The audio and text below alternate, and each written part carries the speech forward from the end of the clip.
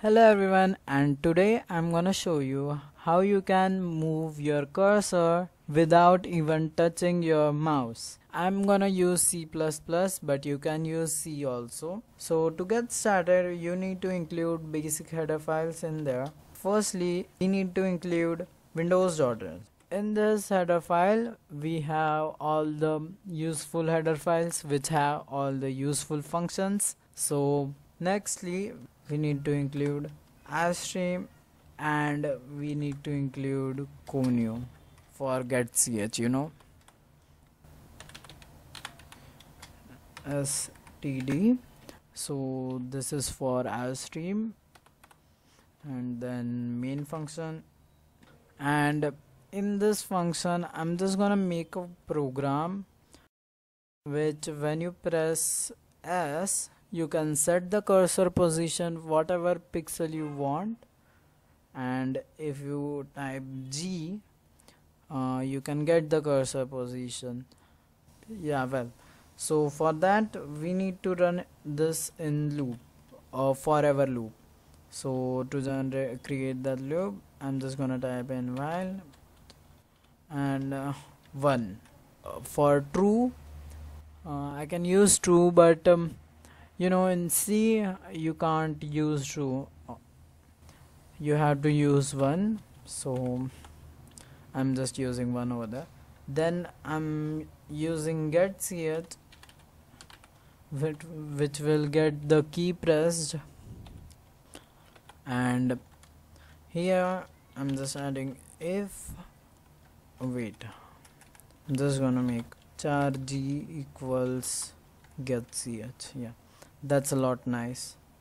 So g equals s or g equals small s. So this should work whenever we press s or a small s. So in here we need to ask enter the position, and this will be in pixels.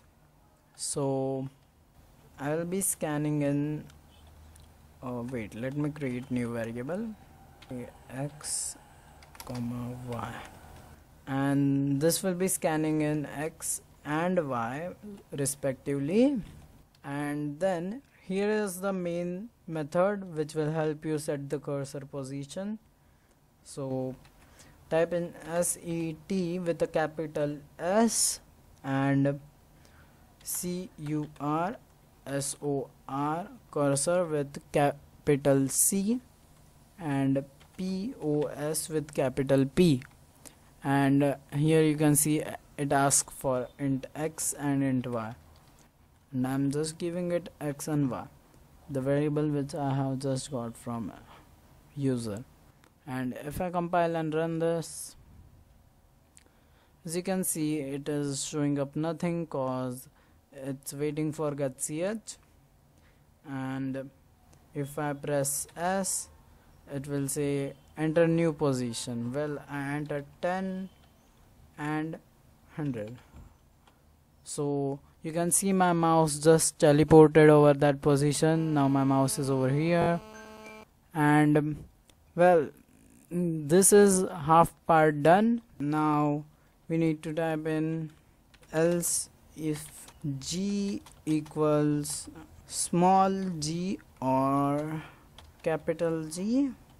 Now here it will just directly print in the cursor position, so there is not much thing to do. To get the cursor position you have to type get with capital G, and same thing with cursor.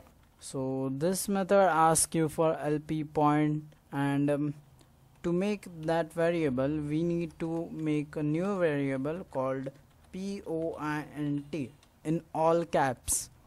So you can name it anything. Let me give it a sensible name, xy. Yeah, that's better. Now if you just type in xypos,